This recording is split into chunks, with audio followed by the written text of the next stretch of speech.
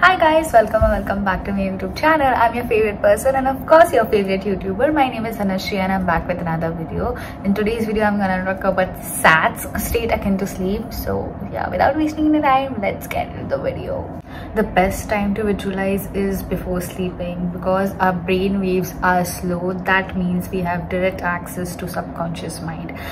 We have to have good positive thoughts before we sleep because the thoughts we have at night before sleeping are way more powerful than the daytime, because in the daytime you have thousands of thoughts and you cannot really focus on one.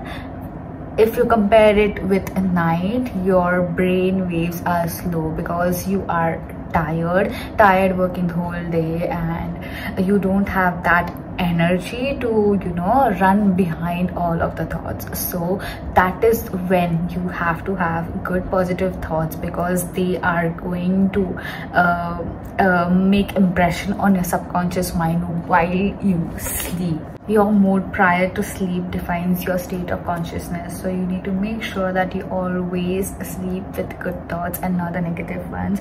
You don't have to cry to bed to sleep, okay? No, not an option, okay?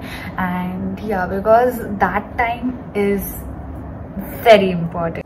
How do you use SATS? So SATS is nothing but the state before you sleep. That is when you are drowsy, you are almost there, you might fall asleep in next few minutes. When you know that you are in the drowsy state, you need to think about the desires you want is already yours. How would you feel if you have that dream life or dream whatever the thing you want is yours right now? You need to have that feeling before you sleep, and yeah, that is it. Actually, you need to sleep in that state of wish being fulfilled, and that is all about SATS. It's nothing complicated. You just need to think about that feeling, have that feeling of wish fulfilled before you go to sleep. Once you fall asleep, you have no freedom of choice. Your entire mind is dominated by the last waking self concept of yours. That is the state in which you fell asleep.